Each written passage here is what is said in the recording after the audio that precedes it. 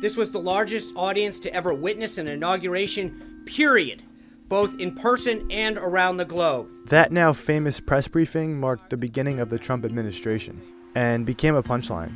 This will be the largest audience to witness an Emmys, period. But nearly 1 year later, similar verbal uppercuts on the press have defined how the Trump administration reacts to criticism. Defending your boss is nothing new, but the way they do it is. Negative. No, that it's okay. No, excuse me. Oh, no. No, but there's a difference. There's a very big... I'm sorry. I'm not finished. Jim, that is one of the most outrageous, insulting, ignorant, and foolish things you've ever said. On Sunday, it happened again.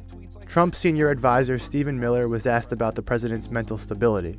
Here's how he responded. But I think in the toxic environment that you've created here in CNN and cable news, which is a real crisis of legitimacy for your network, and we saw it, of course, with the extremely fake news you reported about the Don Jr. and WikiLeaks story. And it didn't end well. And immigration, you've attempted to filibuster by talking about your flight to the president. I want to ask you a question, and I think I've wasted enough of my viewers' time. Thank you, Stephen. As Republicans, lawmakers call for Attorney General Jeff Sessions to resign.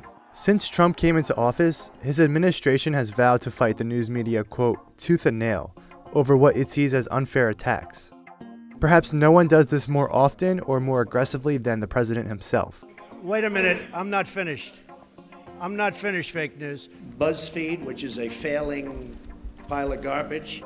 White House advisor Kellyanne Conway does this often. That this president is not trusted by the American people. No, that's wrong. You know what's a problem for this nation? That you refuse. CNN used to be a place where people can tune in and get the news all day long. Now they get spin in people's opinions. Sarah Huckabee Sanders, the White House press secretary, does too.